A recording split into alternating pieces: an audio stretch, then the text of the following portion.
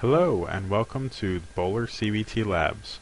My name is Matt Bowler, and in this video we will be taking a brief look at the Cisco Access Control Server and authentication on a Cisco router, and this can also be applied to switches and other devices using TACACS and authenticating through the ACS server, which is designed for Windows and is running on a Windows Server 2003 box.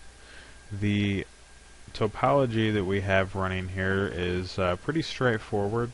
We have one router which is connected through GNS3 and through a physical interface which is bound to this cloud right here that's connected to the Windows Server, which is the 192.168.0.101 IP address, and we have the Cisco ACS running on that Windows 2003 server. That is ACS version 4.2, and we will get to that in just a moment. The initial configuration here that we will go through is for the ACS.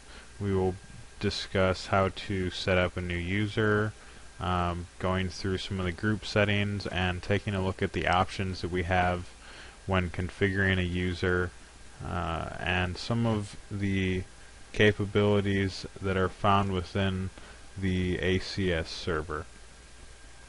This will definitely come in handy as we move through the CCNP security track, because there are several applications that will require some sort of external authentication server.